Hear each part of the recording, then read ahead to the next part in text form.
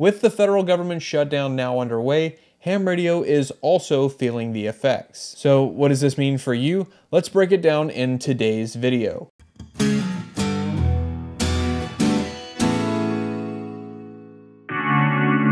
After the United States Congress failed to pass a funding bill on Tuesday, September 30th, the federal government has now entered into a shutdown, and the list of agencies that are affected includes the FCC. So what does this mean for amateur radio? On September 30th, the day before the shutdown went into effect, the FCC released a public notice titled Impact of Potential Lapse in Funding on Commission Operations, and they announced that most operations would be suspended starting October 1st. But the biggest impact of this shutdown appears to be to new license applicants or anyone looking to upgrade their license class. And during this shutdown, most FCC systems are offline and new applications are not being processed. And while some tools like the FCC's CORES registration system are still available, new registrations and applications for FCC registration numbers or FRNs are not being processed during this shutdown. And this means if you don't already have an FRN, you cannot apply for one until after the shutdown ends, and any outstanding applications will not be processed until after the shutdown ends. And without an FRN, you cannot officially take an amateur radio license exam. But according to an article posted to the ARRL's website, given the current situation, there is an active discussion within the testing community about temporarily allowing testing without an FRN, with the understanding that 1. The applicant would take the exam and receive a certificate of successful completion of examination. 2. Once CORES resumes issuing new registrations, the applicant would register for an FRN, contact the coordinating VEC with their FRN, and have their application submitted retroactively. This approach would preserve momentum for new licensees and avoid delays in testing. However, it is important to remember that even if you take an exam during this shutdown, your application won't be processed until after the FCC resumes normal operations. That means new amateur radio licenses, license upgrades, and club applications are all on hold. Still, the ARRL is encouraging volunteer examiners to keep hosting amateur radio licensing sessions. Also stating in the article that I mentioned earlier, ARRL volunteer examiners should continue giving exam sessions, keep doing what you're doing, keep serving new and upgrade candidates for amateur radio licenses. Another big impact with this shutdown, the FCC's universal licensing system is down as well. And during the shutdown, the ULS database is offline to the public. So license manager, license search, and application search are unavailable. This means that you can't file applications or look up license information during the shutdown. So what does this mean for you? If you're brand new to amateur radio, are looking to take your first amateur radio license exam and don't yet have an FRN, do not let this discourage you. Use this time to study even more and prepare for your exam. And if you already have an FRN but have not tested yet, you can still test. But expect processing delays because applications won't be processed until after the shutdown ends. And if you need to file changes to your amateur radio license or any other kind of new application, you'll have to wait until the shutdown ends and the FCC resumes normal operations. If you want to apply for a Vanity call sign or a club call sign, or if you need to look up license information in the ULS database, you'll have to wait until the shutdown ends to do all of that too. So how long will all of this last? It could be days, weeks, maybe even longer. We just don't know yet, and we have to be patient. So I'd like to hear from you. How is this shutdown affecting your ham radio plans? Let me know down in the comments section below. And if you missed my last video, I talked about how this government shutdown could potentially affect ham radio activities like parks on the air.